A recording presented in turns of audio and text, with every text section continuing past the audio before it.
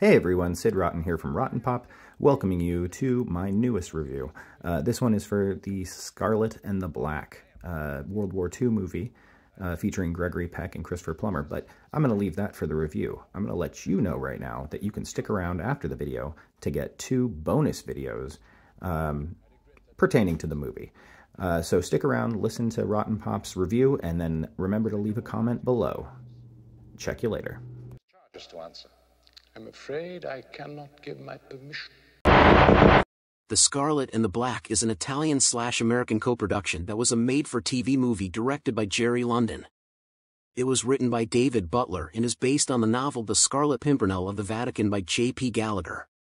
The film stars Gregory Peck and Christopher Plummer, but also a good supporting cast with John Gielgud, Vallone, Kenneth, Colley, and Walter Gotell. It was produced by ITV and CBS and initially aired on CBS on February 2, 1983. This is a good picture. Gregory Peck does a tremendous job as Catholic Monsignor Hugh O'Flaherty, who is being put under a lot of pressure by the occupying Nazis in Rome during World War II. The sinister Christopher Plummer plays opposite Peck as a Nazi officer that grows increasingly frustrated with the amount of escaped prisoners taking refuge in the Vatican. And John Gielgud does an amazing job as Pope Pius XII. He looks just like the man. Oh, did I not mention that this was based on a true story? The film has a considerable amount of interesting story to match its veteran actors. It's a longer film, but the pacing is not an issue. The issue comes with the budget. It's clear they were working with limited funds. It's a TV movie and that's obvious from the beginning. But it's still a good one.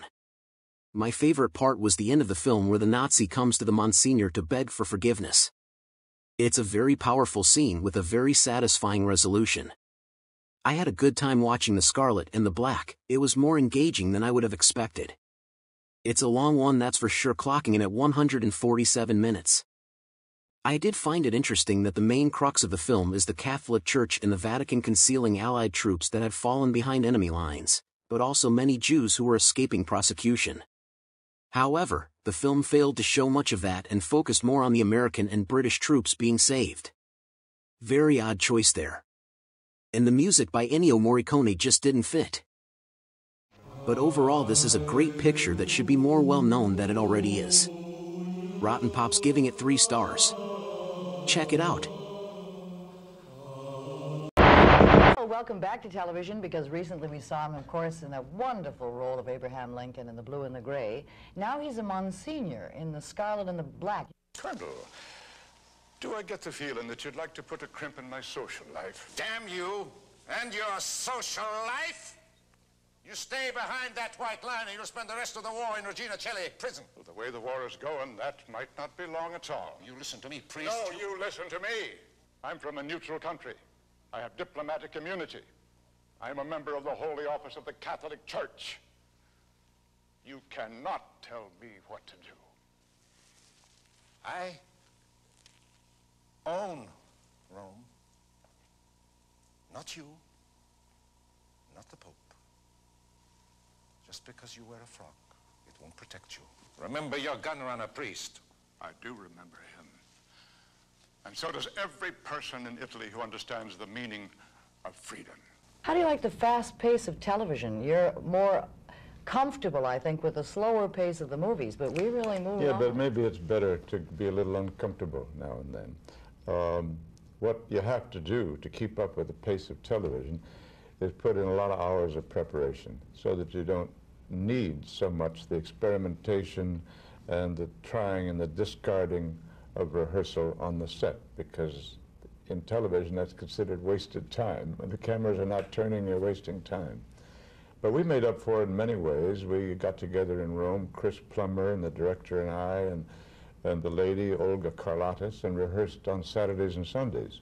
So we were pretty well set, and we were able to go and do 4 or 5 important scenes a day where you do 1 or 1.5 in a feature film. Anticipated.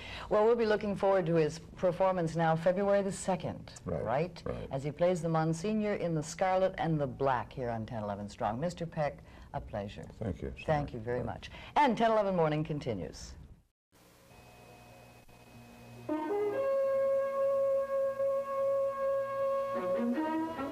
Thank you so much for watching.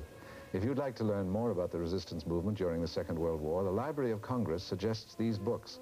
Resistance by Michael R.D. Foote, When Compassion Was a Crime by Heinz D. Runa, and The Assisi Underground by Alexander Ramati. These and many other good books on the subject are available in your local library and bookstore. They'll be happy to help you read more about it. Thank you.